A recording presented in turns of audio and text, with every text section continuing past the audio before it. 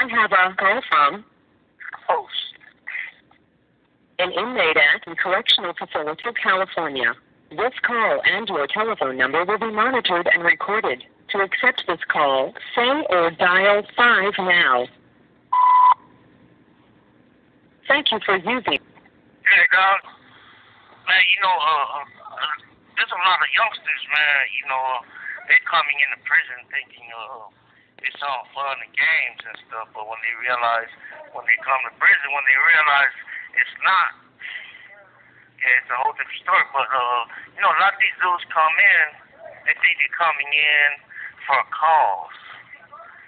But it's not a cause, it's the wrong cause they're coming in for.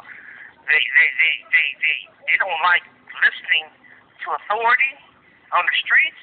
They don't like listening to the teachers, their parents. They hate all that, right? So they come to prison, and guess what? They think they hate authority on the streets. They're going to come to prison. They're going to listen to the police. They break the rules with the police will write them up, lose their privileges.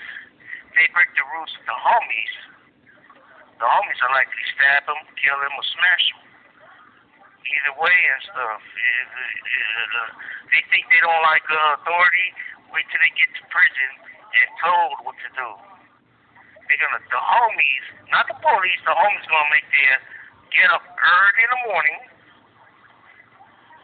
get their shit together, and then tie on your shoes, and you're gonna be sitting in your cell and expecting that door to open all day. The door opens, you better have your shoes on, you better be stepping at the cell to look what's going on. When that cell opens, they call it the bell. When the door opens, that's the bell ringing, like in a boxing room ring. So if they think they're gonna come in prison and be cool and all that, and they'll figure it out when they get here and stuff. And it's just, I see a lot of these homies, these young homies coming in, man. They think it's cool, and they think this and that. They think they want to put in work and, earn some stripes, and they think it's just about beating up on somebody, jumping on somebody. When you tell them how you do it, you give them a knife and tell them go do it, they're quick to break it down. Oh, man, I got a date. I'm going home. I'm not trying to get you no more time. Now, we ain't trying to hear that shit. You do this, or we're going to stab you. And that's just how it was and stuff, and how it is. Ain't nobody trying to hear no excuses. Whatever excuse you're talking about, you going home tomorrow, it don't matter. You going to do this, or you going to get got. You want to run your mouth, you going to get got. We'll see right through you and stuff. Yeah, man, these dudes, I've been down for so long, I've seen all this shit happen. It's not even cool, man. These dudes coming in, and a lot of these dudes come in thinking, they just gonna come in, kick it with the homies, and just do their time. That's not how it is. They're gonna come in, the homies gonna lace them up, walk in the track, the homies gonna tell them, look, this line right here, imagine there's a line right there. You don't see the line, but imagine, you don't cross this line. You cross that line, you're in violation. This is where the south side is kicking at. You take a walk, you see that line right there, that area right there? That's where the white's kicking at. You don't cross that line. You cross that line, you gonna get hurt. You see this line right here? That's the Bloods, that's the Crips. That's our line right there. That's our table. Anything happens on the yard, you protect that line. You better be standing at that line. You better be guarding that line. You better not let no other race come into that line. Not even your homies. You can't even bring your homies to where we're kicking at. You want to talk to your homies like another race? You got to take them outside the line, walk out the line, walk away from our area. You do any of those things, you're in violation of any of those things, the homies will smash you. The homie's gonna tell you when the yard opens, you're gonna be outside. You think you're gonna be inside the cell sleeping, kicking it, watching TV? No. When your door opens for yard, you better be outside. You don't come outside, we're gonna be on your ass. It's mandatory. It's like mandatory yard, especially on level fours.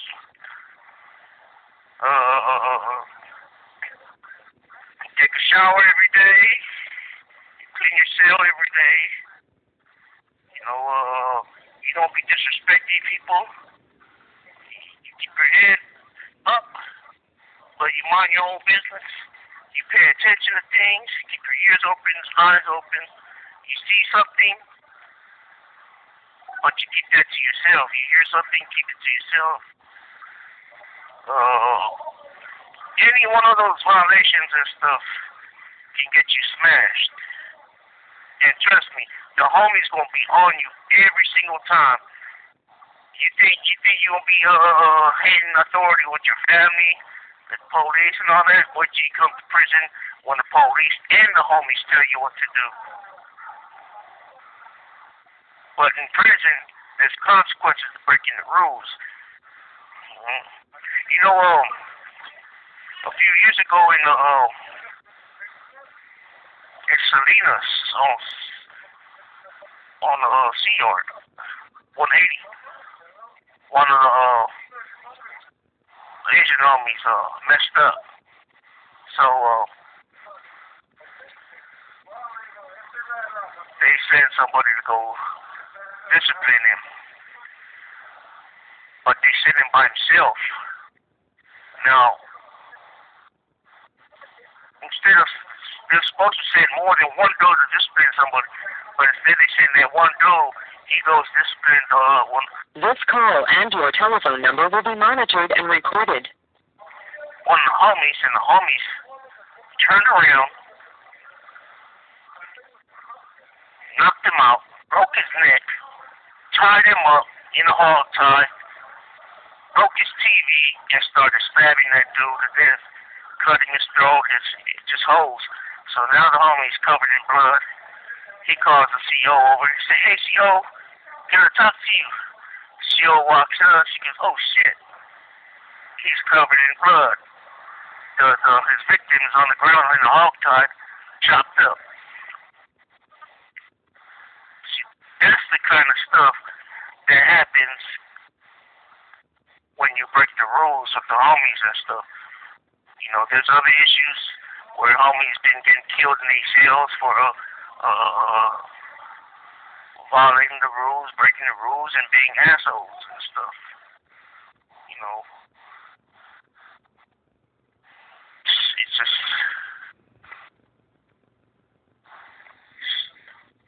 there was another Asian homie that was in Kern Valley. He got killed in this cell. But his family didn't even want to pick him up. They left him brain dead and stuff. Yeah, that was sad right there. But yeah, these are the kind of things that happens, man. There was one in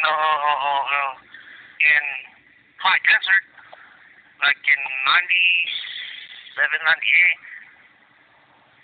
Where two of the homies went to the hole, and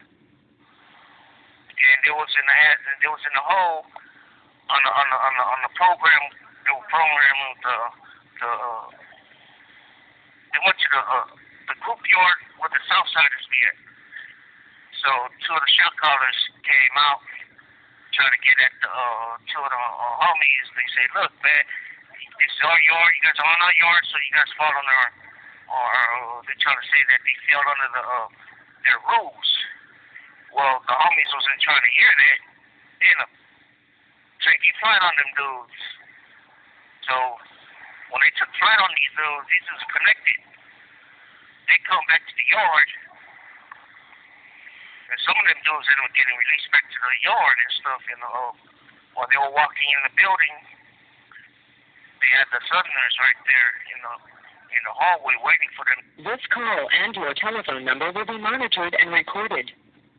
When they stepped inside, they tried to, one of them pulled out a weapon and tried to stick one of the homies. The homie ended up knocking him, and it was a riot, big old riot right there. So when they locked everybody down, it went on for a minute, and then one day, two of the Asian homies were sleeping in the cell, and the CO in the tower racked the Mexican store. And when you're at war, you're not supposed to be sleeping in the cell, period. You're supposed to be suited and booted. Well, these two Asian homies, they were sleeping, and two of the Hispanics ran in there with weapons, stabbed them like 20-some times and stuff. They both fled, but when that happened, it was like, all right. So that war right there was for a while too, man. They ended up killing one of the Southsiders when they shot one of the Cambodian homies in the arm. The bullet went in his arm and killed one of the Southsiders and stuff that he was fighting with. And they ended up moving all of them dudes to Pelican Bay. When they went to Pelican Bay, one of the homies that was in the hole, another Asian homie, he was still mad about the whole incident, so he's over there yelling at the cell, arguing with another Southsider, disrespecting each other over the tier, and so he ended up getting kicked to the yard.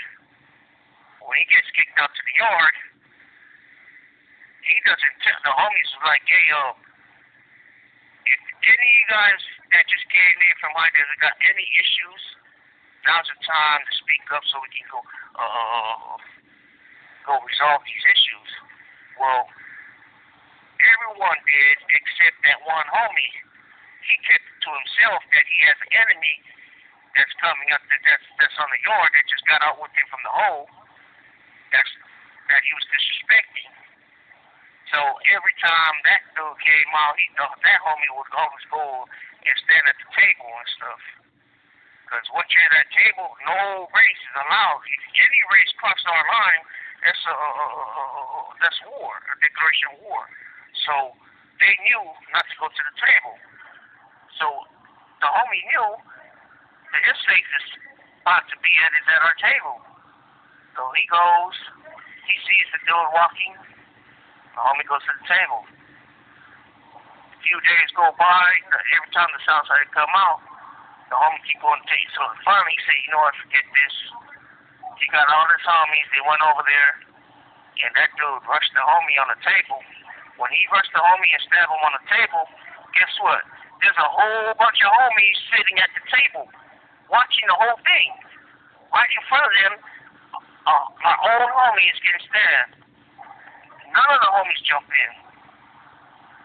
When they try to jump in, the Hispanics are like, hey man, no, it's personal, one-on-one. No. The homie sit down. Guess what? Not only did that homie get stabbed by the Mexican dude and left, every one of the homies that was sitting at the table that didn't jump in, every single one of them got stabbed. They were supposed to jump in and help that homie, but they failed to do it and stuff. This call and your telephone number will be monitored and recorded. Their excuse was, well, they said it was one-on-one. Who told you it was one-on-one? Well, the Mexicans, I said, nah.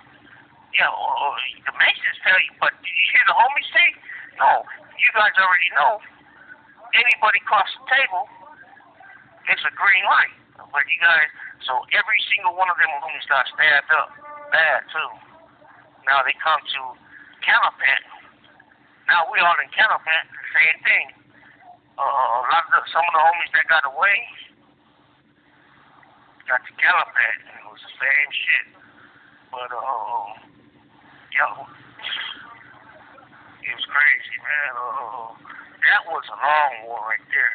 In fact, right before I came and stuff, the homies got into it with the Southsiders.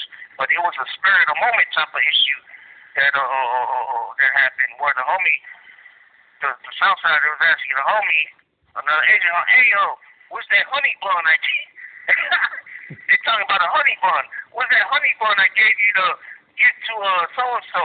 The homie said, I put it on exactly on his door like you asked me to. And the homie didn't get his honey bun. Next thing you know, these two dudes, there was an agent homie and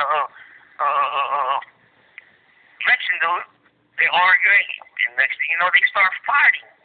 When they start fighting, the homies, some of the Asian homies that had the cells open, they come running out the cell. One of them is Kurt. Remember, y'all, you didn't know Kurt, huh? No. Filipino dude that used to be over there with the, used to be around us right there in that area sometimes. Kurt come running out and sees one of the Southsiders laying down on the floor and kicks his head, kicks him right in the face like he was kicking a football. So some of the homies there was a lot of homies had their cells open. They was jumping out the cells, running out the cells, and the COs, one of the homies, he tried to come down the stairs and CO was. You have 60 seconds remaining. But guess what? That homie that didn't make it to the to that little melee, the homies ended up rolling him up because they said, "Oh, you should have jumped the stairs to get that dude." But how's he gonna jump the stairs? But anyways, the homies decided that, so they rolled him up, or failing to be there and stuff. But that one right there got resolved real quick because it was a spur of the moment thing over a freaking honey bun. The honey bun war.